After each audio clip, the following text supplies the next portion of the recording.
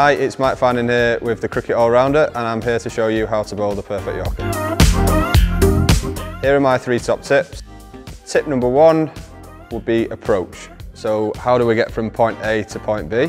And that is lining yourself up with your target at the top of your mark. Keep your head slightly higher and really try and imagine you pulling yourself towards that target.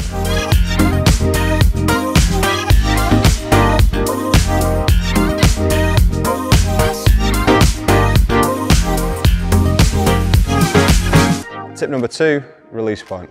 It's definitely going to change compared to your stop ball. So your stop ball, we're probably saying probably about here to hit a nice length. So we want the ball to get as full as we can. So it's going to be slightly higher.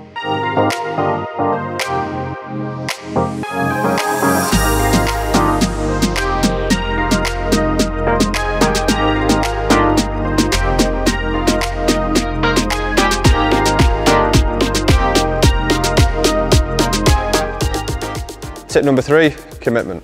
When you are going to bowl a Yorker, you need to be 100% sure that that's the ball you're going to do. Fully commit to it, leave nothing left in the tank and just go for it.